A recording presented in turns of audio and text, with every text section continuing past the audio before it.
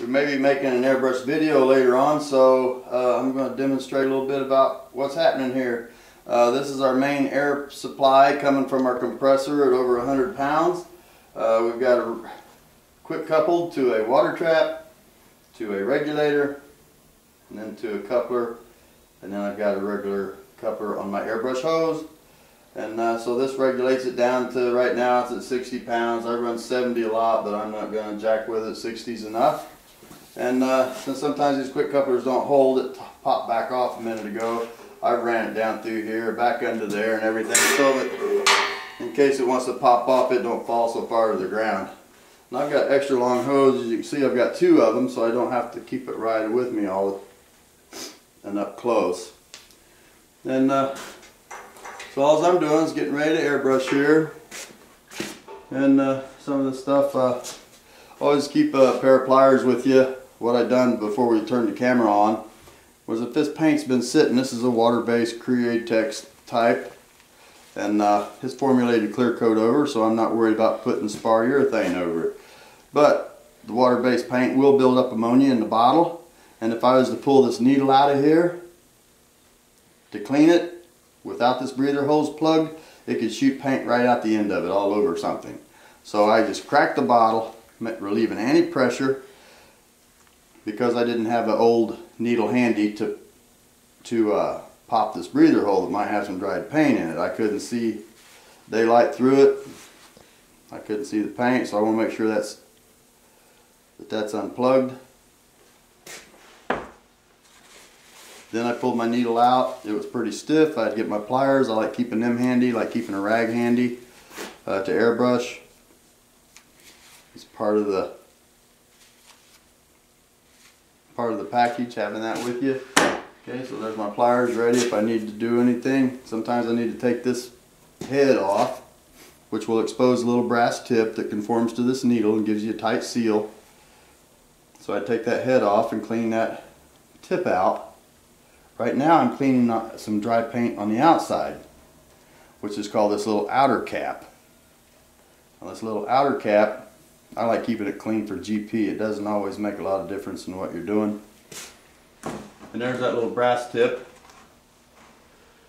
right there that can get dried paint in it, and that can screw up everything. So when your airbrush wants to keep leaking, or when you try to shut your paint off as you're spraying with your trigger and it keeps coming out, it can very well be because there's dried paint in that little brass tip. So how I clean is, I just take that, like I say, that head off the end, take the little brass tip in my fingers, which isn't this here, once again, this is the outer cap I'm just cleaning. I take that little brass tip in my fingers and I would just kind of shove and scrape the inside of it, and it'll wind up pushing it'll push the dried paint out the end. And you'll also, the little brass tip, you'll inspect it and see if there's any cracks, because if you go trying to push that through there where there's dried paint and everything, it's just going to break and have a crack, and that will also cause it to continue to let paint out when you're actually shoving your trigger forward. So we're going to assume, since I can't see very well anymore, it looks like the brass tip is okay and not split or a chunk out of it or something on the end. It looks pretty good. So I'm going to drop my needle back in there. I'm going to shove it all the way up, and I've got a little bit of crap in there. Okay, I've got all the way through the trigger area and into this, past the seal that's right here, and I've got it up in there. And if I feel it kind of clack, you know, like the metal against the brass, then I kind of know it's not got the dried paint in there. So I want to push up there, feel it clack. And there's a real tight seal right here, either that, which is good, either that or there's paint. It's got a little clack to it. I'm going to go with it. Once again, this paint right here, it just pushed through, wipe that off. You'll be doing that a lot. It'll get dried paint right there, and that will interrupt your doing a fine line. And we're going to do everything from fine line to soft lines for transitions and all. So we've got the compressor on, we've got it reduced down to 60 pounds, and we're going to quick couple to it. I'm going to have troubles with this. This hose needs fixed up. You see, it's not got a good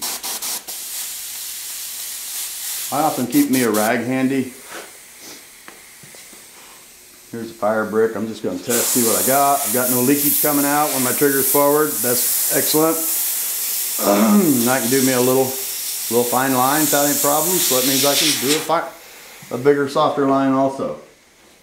Now here's the horses we're going to try to airbrush up. I consider this a tough job because we wanted to do them bay, do black mane, be great, be no problems. Now I'm considering this kind of a tough job I haven't done before. We're just going to try to add some realism to the mane with some soft lines, some shadowing, deep spots, you know, kind of make it look natural. And we'll be doing the eyes. Sorrel horses do have black skin.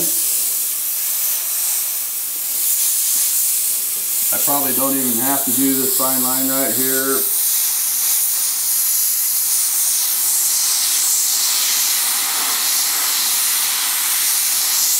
Because I'm going to transition the black skin on their lashes, on their brow, eyelids and all.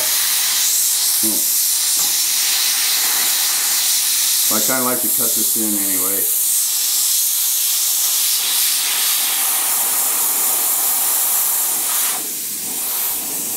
Now, you say this is black skin. Around here, see the soft line? Put a little bit darker right here, like a shadow. Darker skin right in there.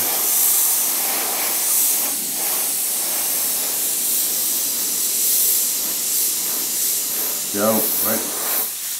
Your soft lines, you get the realism. You need both hard and soft for realism.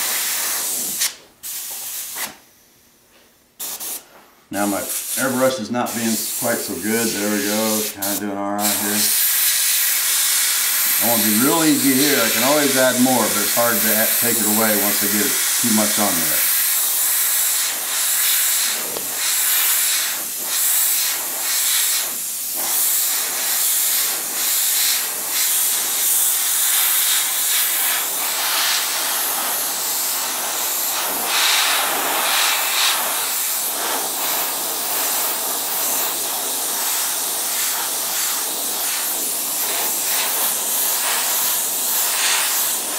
Again, this is soft line. Make it darker, but not lighter.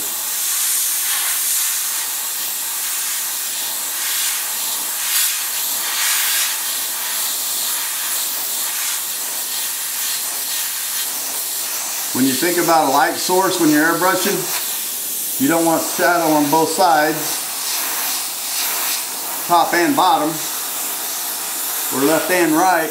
We'll probably do shadow on the other side, underneath, but not necessarily on top.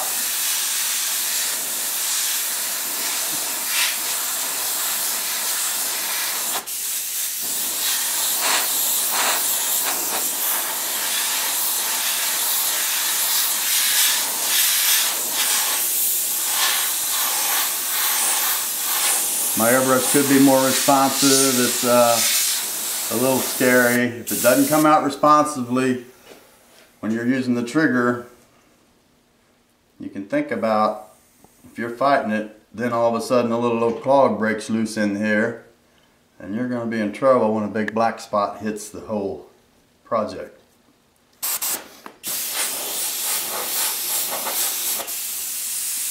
I'm trying to get rid of any little bad paint.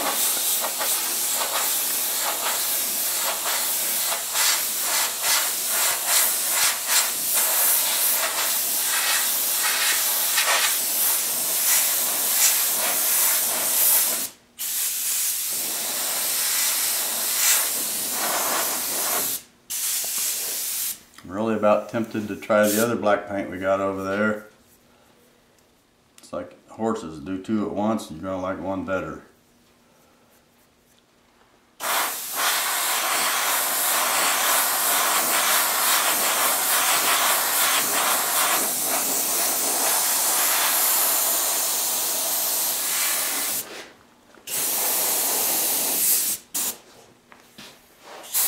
Now I don't think I want a little bit lighter. This is definitely under a ledge, a little bit darker.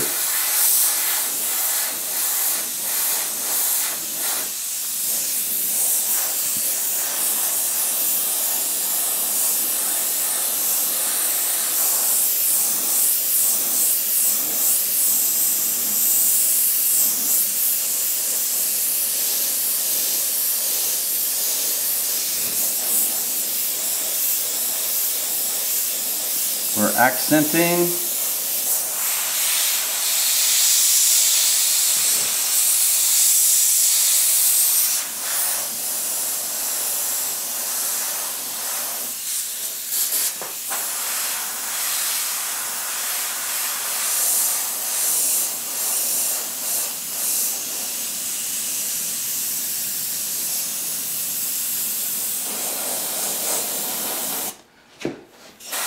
Oftentimes when a horse's nostrils are flared, it's red up in there like regular internal membranes.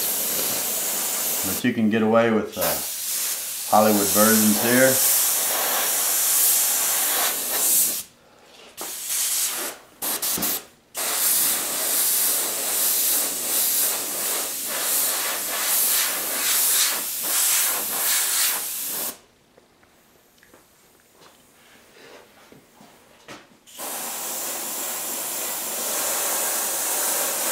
Skin being black, it's okay to get outside of, like there's not a lot of hide down here.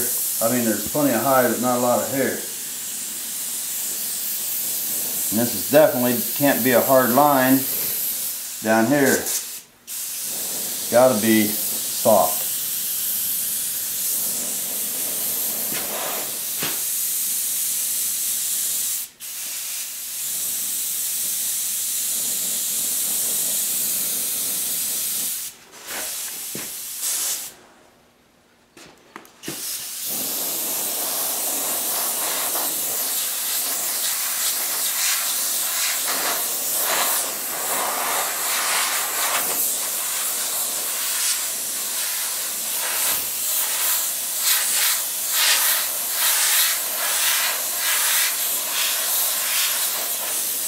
Kind of like blocking out, kind of get started, don't take too much till you're sure you know where you're at. I think it's safe to go ahead and I'm going to try the other airbrush.